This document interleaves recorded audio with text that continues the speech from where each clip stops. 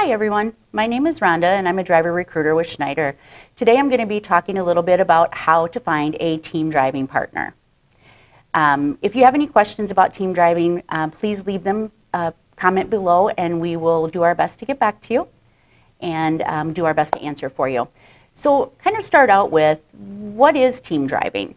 So just very high overview, just want to kind of say team driving is when two drivers take turns driving the same truck. So basically, most common is one of you is driving during the day, the other at night. One of you is on your 10-hour DOT break while the other is doing their drive time, which really keeps the wheels turning, and that equates to racking up more miles, which equals money for drivers. So one of the things that we talk about quite often and we get a lot of questions about is, well, I want to be a team driver, but I don't have a partner. So how do I go about doing that? So that's why we wanted to talk about how to find a team driving partner today. Really easy way to do it if you happen to have family or friends, spouses, your partner. We have tons of drivers who are husband and wife teams. Some of them are doing it for their second career, just to get out and see the world, give them a new experience, things of that nature. Any relative that would be a good driver, I talk to a lot of people who know people in the driving industry but never thought about whether or not they might want to be their team partner. So that's another really good way. Friends, someone you met at CDL school who is also wanting to team but doesn't have a partner. Someone you met in the military, things of that nature. Just kind of thinking about those people that might be interested in doing that. You know, kind of a good thing for you. But one of the things we want to talk about is, you know, if you're not able to then find a partner on your own, Schneider has a great team matching program to help you find a partner. And the team matching process really is about finding out the things that you like or dislike and kind of getting to know you a little bit on a short survey that we have available either on our website at schneiderjobs.com, which through that one, if you're looking to find a partner before starting the employment process, you can do that with the goal in mind of finding someone before you even come to training. This can be found on that webpage, schneiderjobs.com, and it's under the truck driver tab, driving opportunities, and team tab. They do ask a few simple questions there, you know, basically getting to know you a little bit. We search for, after you fill out the short survey, then we would search from our database, selecting preferences that you used, geography, and many more things come into play. So we want you to be close to each other as possible. We do have other methods for that if needed. We do have some creativity where we would be able to transport one driver closer to the other, but we do try to stay in that geographical area for you. And we contact the possible matches for you, giving them your name and your contact information. You want to kind of interview your partner. Is it a good fit? You know, really, that's it. We'll set you up for a team training. If it's not a good fit, no worries. Schneider never forces you to team with another driver, so it is your decision. One of the things that we do during our team matching process is that we mentioned, you know, interviewing your potential partner, what that looks like.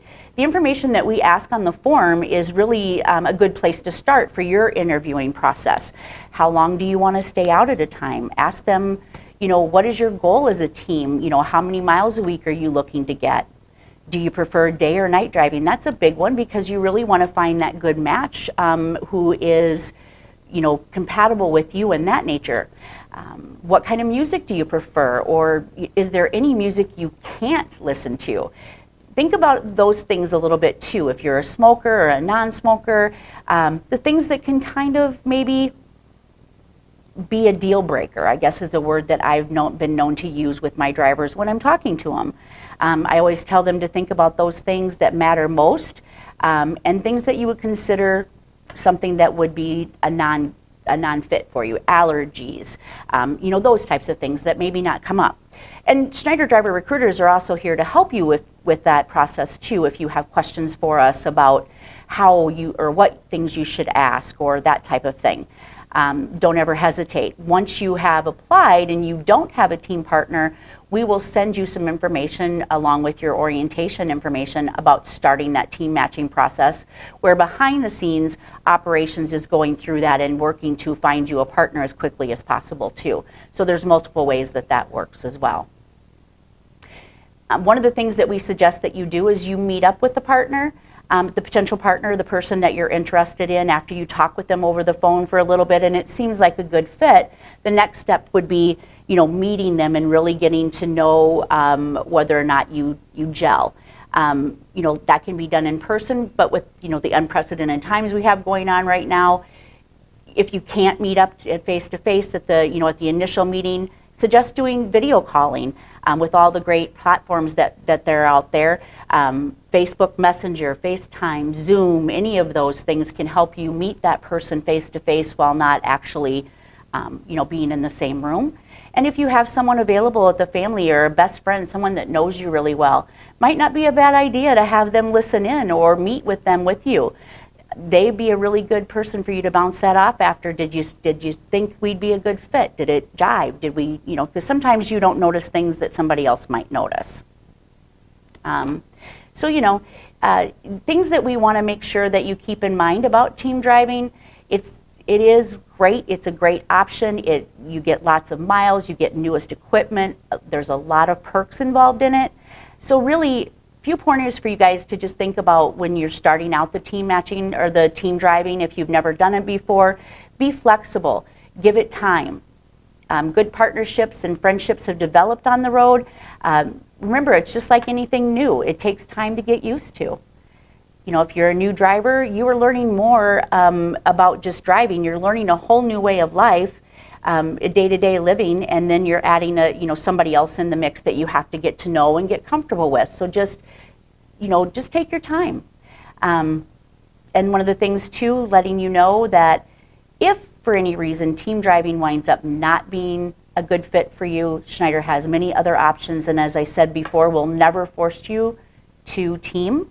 If it doesn't work out, you can't find anyone, you've tried a few partners and you're still just not liking it, it just isn't for you.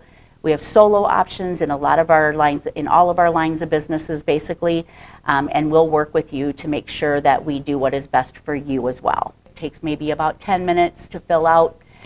Again, you can do that either with your recruiter through the orientation packet, or if you're wanting to see about finding a partner on your own before you make the decision to come on, you can find that on that Schneider Jobs page under the company drivers and team option tabs. Thank you and have a good day.